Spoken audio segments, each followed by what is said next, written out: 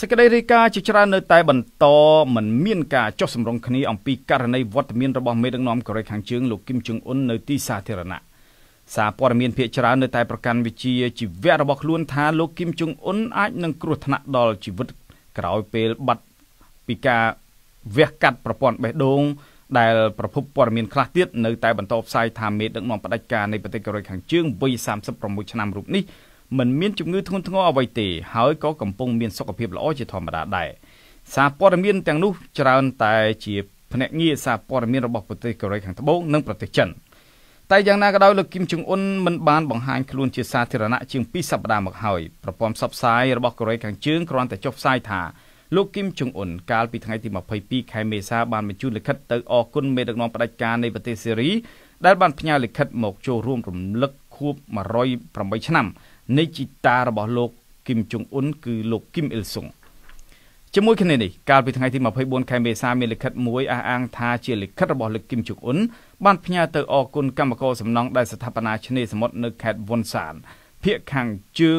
ងកើតនៃប្រទេសកូរ៉េខាងជើងដែលសរសេរថាសំណង់ឆ្នេរសមុទ្របានក្លាយជាទីក្រុងឆ្នេរដ៏ទំនើបនិងជាតំបន់ទាក់ទាញទេសចរប៉ុន្តែលោកគីមចុងអ៊ុនមិនបានមកចូលរួមផ្ទាល់ក្នុងពិធីរំលឹកខួបកំណើតជីតារបស់លោកដែលជាស្ថាបនិករដ្ឋកុម្មុយនីសកូរ៉េកាលពីថ្ងៃទី15ខែមេសានិងព្រឹត្តិការណ៍រំលឹកខួបកំណើតកងទ័ពប្រជាជនកូរ៉េខាងជើងលើកទី88កាលពីថ្ងៃទី25ខែមេសានោះទេ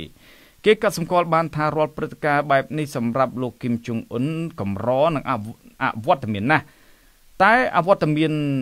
លើកទី2របស់លោកកើតឡើងចំពេលដែលស្ថាប័នព័ត៌មានស៊ើបការចុះផ្សាយថាលោកមានជំងឺបេះដូងធ្ងន់ធ្ងរហើយត្រូវការវះកាត់ជាបន្ទាន់កាលពីថ្ងៃទី12ខែមេសាហើយតាំងពីពេលនោះមកលោកគីមចុងអ៊ុនបានបាត់មុខជារៀងរហូតមកទល់នៅពេលនេះសូម្បីតែរូបភាពផ្ដិតយកសកម្មភាពរបស់លោកដែលព័ត៌មានមួយចំនួនបានចុះផ្សាយថាមេដឹកនាំនៃប្រទេសផលិតអាវុធនុយក្លេអ៊ែរប្រឡាយលោកមួយនេះនៅតែពុំមានឡើយប៉ុន្តែលើកលែងតែមានការថតដោយប្រព័ន្ធផ្កាយរណបអាមេរិកបានបង្ហាញរូបភាពថ្មីមួយកាលពីថ្ងៃទី23ដល់ថ្ងៃទី24ខែមេសាអំពីរថភ្លើងមួយខ្សែដែលលោកគីមចុងអ៊ុនជិះប្រចាំត្រកូលឃើញស្ថិតនៅខេត្តវ៉ុនសានភាគខាងកើតនៃប្រទេសកូរ៉េខាងជើងដែលជាប់ឆ្នេរសមុទ្រហើយក្រៅពីនោះពុំមានរូបភាពអ្វីផ្សេងទៀតនោះទេតែយ៉ាងណាក៏ដោយលោកគីមធ្លាប់បាត់ខ្លួនដូចនេះម្ដងហើយកាលពីឆ្នាំ2014រយៈពេល6សប្តាហ៍នោះដែលកាលនោះលោកមានជំងឺក្រិចកជើងហើយសង្ងំព្យាបាលរហូតដល់លោកជាសះស្បើយហើយពេលនោះការបង្ហាញរូបរបស់លោកដោយកាន់ឈើច្រត់ថែមទៀតតែចំពោះការបាត់ខ្លួនរបស់លោកនៅពេលនេះគឺមិនដូចឆ្នាំ2014នោះទេព្រោះលោកមានជំងឺបេះដូងជាប់នឹងខ្លួនរួចទៅហើយយ៉ាងណាអំពីសុខភាពរបស់លោកគីមគឺកាន់តែមានការចង់ដឹងជាខ្លាំងរបស់ពិភពលោកប្រទេសចិនដែលជាចៅហ្វាយជិតស្និទ្ធនឹងរបបកុម្មុយនីសក្រុងព្យុងយ៉ាងនៅតែពុំបានអះអាងថាលោកគីមចុងអ៊ុនមានសុខភាពធម្មតាឬនៅទីណានោះទេក្រសួងការបរទេសចិនតាមរយៈអ្នកនាំពាក្យបានប្រកាសនៅថ្ងៃច័ន្ទទី27ខែមេសានេះថាចិន